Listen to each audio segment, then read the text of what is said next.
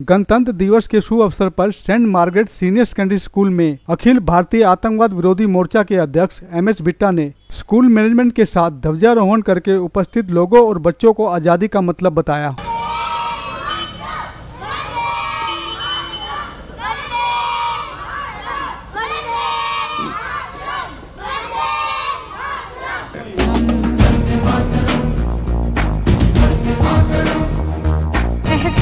थोड़ा तो जगाए अपने दिलों में हम,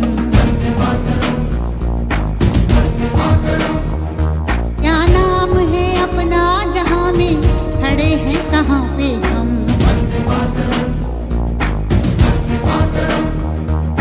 है हमें जाना कहां चले हैं कहां पे हम, हमसे पूछे है ये मादरे वतन,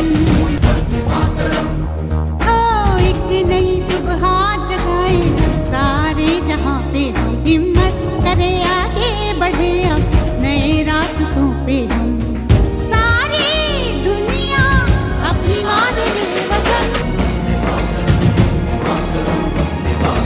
माँ तुझे सलाम।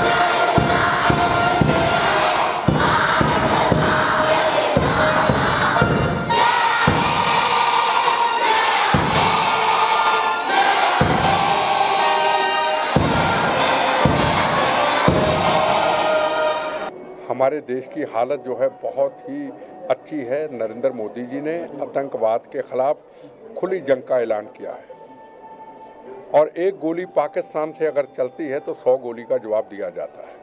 राष्ट्रभक्ति की भावना, वंदे मातरम, भारत माता की जय, इसमें एक ताकत और शक्ति मिली है। हमारे बच्चे, अभी देखा होगा कि हम 15 मिनट 20 मिनट बोले और इतना बड़ा जज्बा बच्चों के अंदर मैंने देखा, एक भी आवाज़ नहीं आई। इसका मतलब क्या है? बच्चे राष्ट्र के लिए सच्चाई सुनना चाहते हैं। बाहर निकला, हर बच्चे के ज़बान पे यही था, वंदे मातरम। तो यही शक्ति, ताकत है। अगर सब पॉलिटिकल पार्टियां हम मिलकर के, सब नेता मिलकर के, हर सोशल ऑर्गेनाइजेशन मिलकर के बच्चों के अंदर वंदे मातरम और भारत माता की जय और तिरंगे झंडे का मतलब समझाएगी तो राष्ट्र कभी कमज़ोर नहीं हो सकता। प्रथम राष्ट्र, ये बच्चों को समझाना है, नई जनरेशन को समझाना है।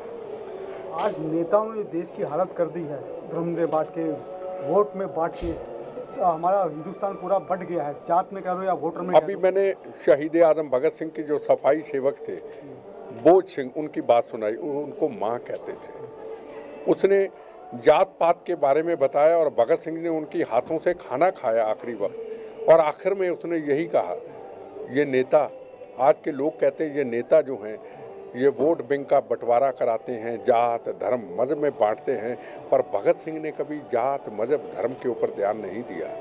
इसलिए उनकी सोच को लेकर के मैं यही हमेशा कहता हूँ, मेरा धर्म भारत माँ, मेरी जात वंदे मातरम, प्रथम राष्ट्र।